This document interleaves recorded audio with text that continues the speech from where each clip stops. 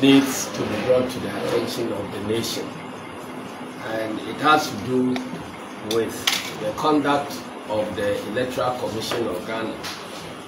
Before I go on to the main issue, I'd like all of us to refresh our memories about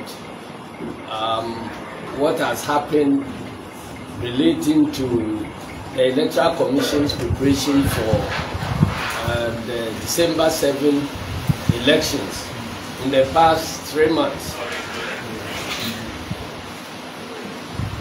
You recall that after the limited registration,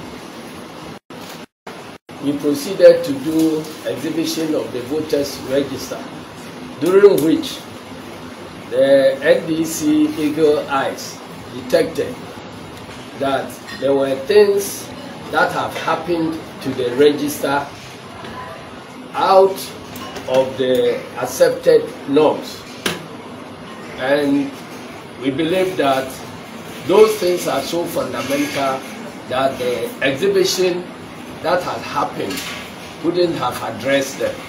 So we brought them to the notice of the commission and gave a 1-week ultimatum whilst we were filing our nomination for our presidential candidate and parliamentary candidates. And we followed up on our threats and embarked on a massive nationwide demonstration. Indeed, we were joined by many ordinary persons who were not, strictly speaking, NDC members, but who were very interested in the commission organizing free, fair elections to enable the nation to exercise a fundamental right of self-determination, that is to choose our own leaders and then to remove leaders we do not like. Immediately after the demonstration, we had calls and invitations from well-meaning Ghanaians across board, civil society organizations, and our development partners, culminating in a well-televised special IPAC meeting, which was attended by all our development partners, civil society organizations, and many other persons and organizations that were interested in Ghana's democracy. Upon our insistence, the proceedings were telecast live and beamed across all social media handles for everybody in the world who cared about Ghana to follow. You will remember that 3 out of the 5 main issues raised by the National Democratic Congress were admitted by the Electoral Commission, and they promised to effect the necessary changes that will make everybody comfortable with the register we'll be going into the elections with. Some of the issues that the Electoral Commission admitted to was the fact that transfers had been made wrongly, to which transfers are normally made upon the request of the voter to transfer their vote to another location because of their change in location from the time they were registered, so that they could exercise their franchise on the voting day. During the exhibition, it was found out that certain voters were transferred against their wishes without they having put in any request from one region to another region. And you all remember the Tamale South constituency issue, where certain voters were transferred en bloc to Pusiga. This issue was raised and it was admitted to by the Electoral Commission. The Commission also accepted the existence of vulnerabilities in their IT system that made it possible for district officers to effect such transfers without having been asked to do so by headquarters. We did not believe that, and we still do not believe that that was possible.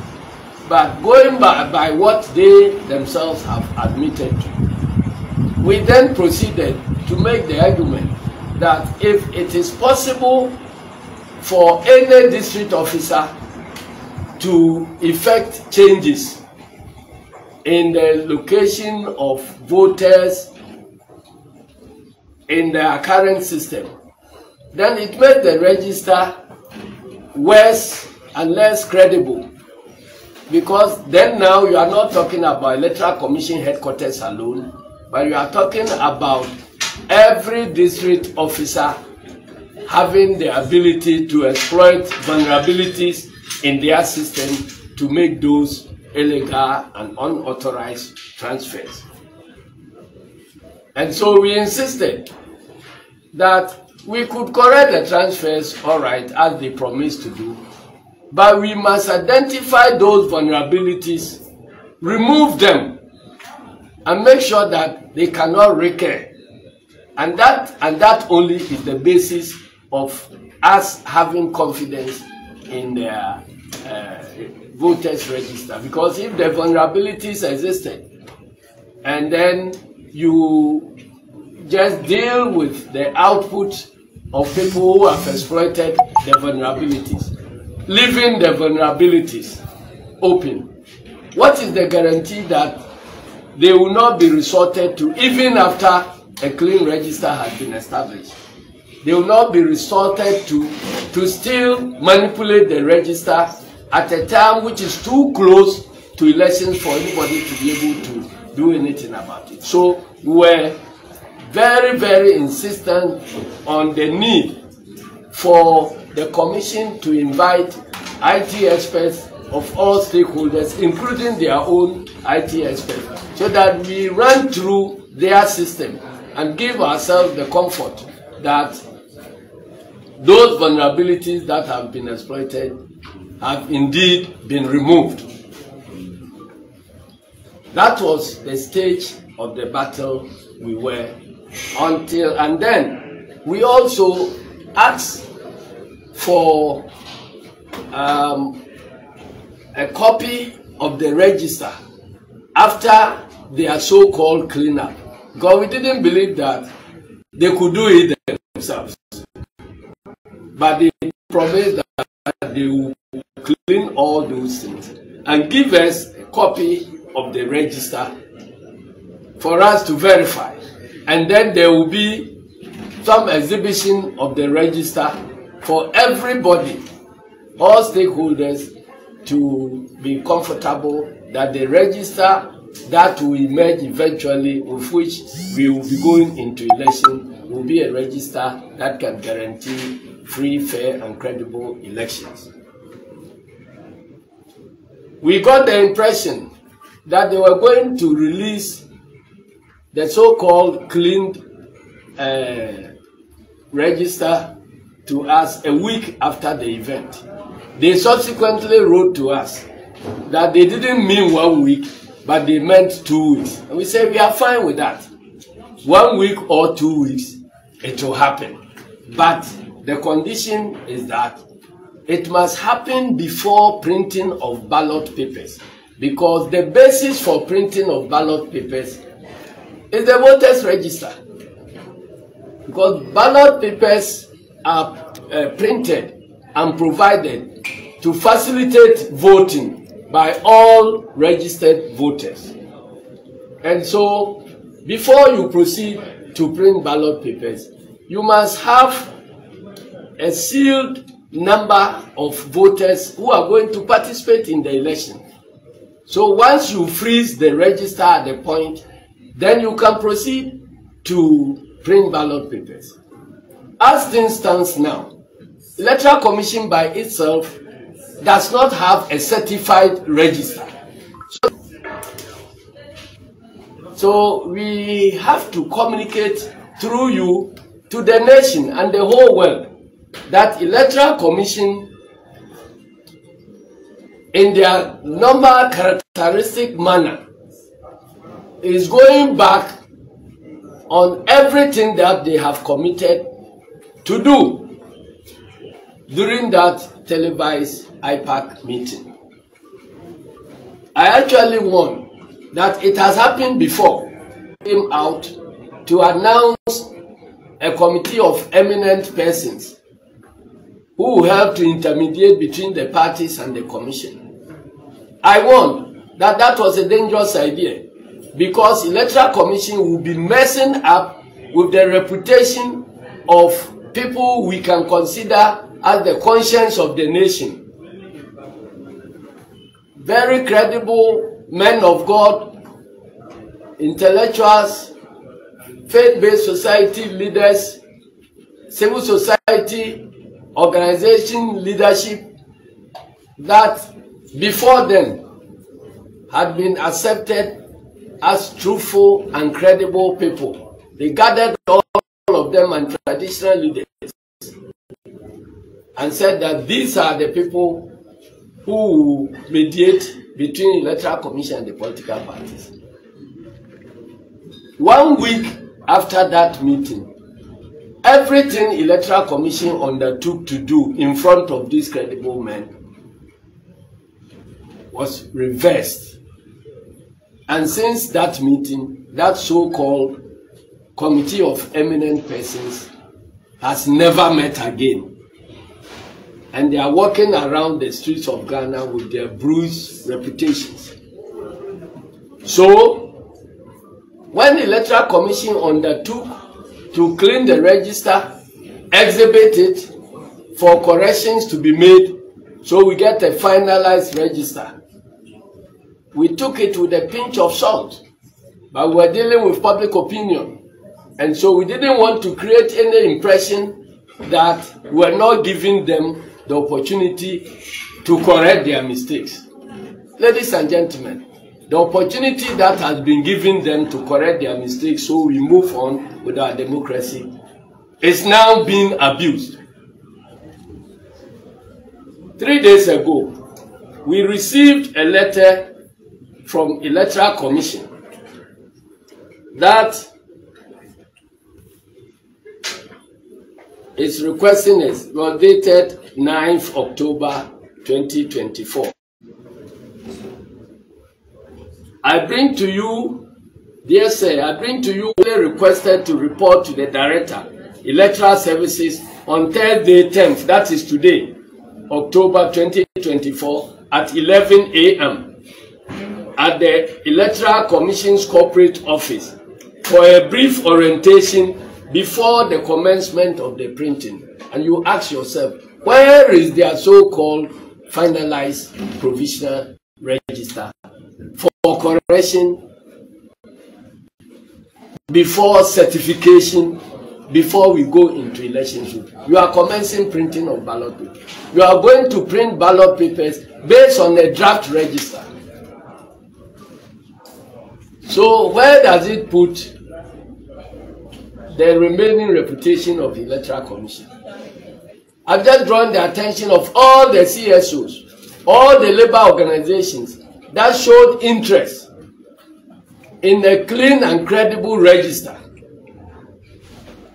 that the Director of IT and the Chairperson of Electoral Commission, who were appealing to Ghanaians to have trust and confidence in them that they will do the right things. Even the conclusions reached at that meeting are now being abused. We take this as a very, very serious occurrence.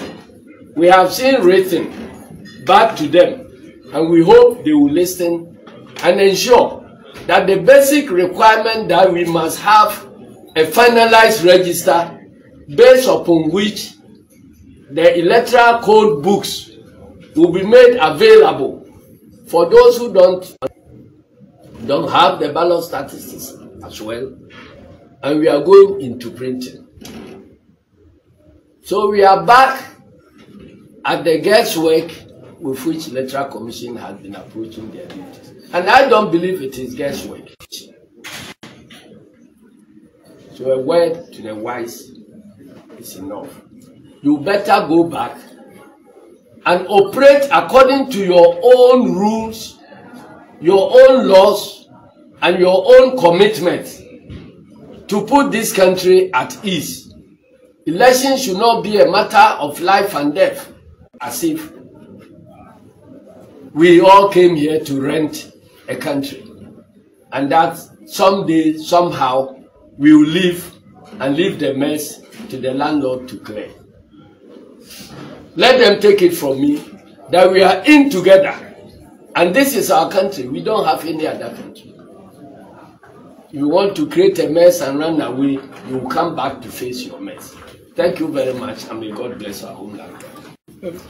Chairman, yes. Are you by this telling the Electoral Commission to halt the printing of the ballot papers until they go back to undertake all the commitment they made at the IPAC meeting the last time you met them?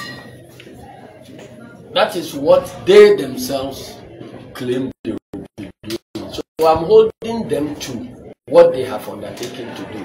The answer is yes. I think you did very well in summary in school. Thank you. I was actually expecting an emphatic that question by way of... I said they must halt whatever plans they have in printing ballot papers, because ballot papers must be printed based on the finalized register and the finalized electoral code books, which are, and ballot statistics, which are made available to all stakeholders, so we know they don't have anything to hide. Thank you. Chairman, what action will the NDC take if this is not done? This is one of the actions. The others will come and you will see them. Thank you very much. Thank you. Okay, so thank you very much. So let's rush back and take the lunch. We'll go there first. I don't want to be question. If you want to General, you can do a summary in